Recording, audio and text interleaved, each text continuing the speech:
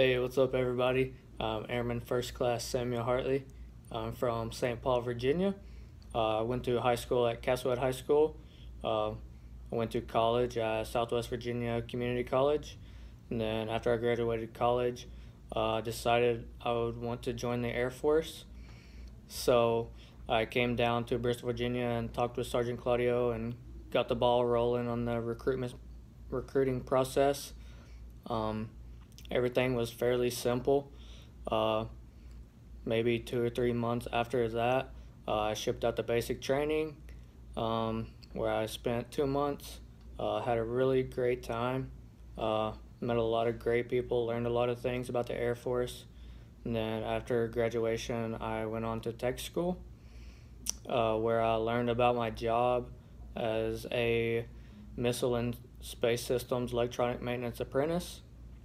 Um, had a lot of great instructors out there, met a lot of great friends, beautiful place in California. The instructors they prepared me very well to succeed at my next assignment at F.E. Warren Air Force Base in Wyoming. I'm here now in Sergeant Claudio's office in Bristol, Virginia, doing the Recruiters Assistance Program, helping him out.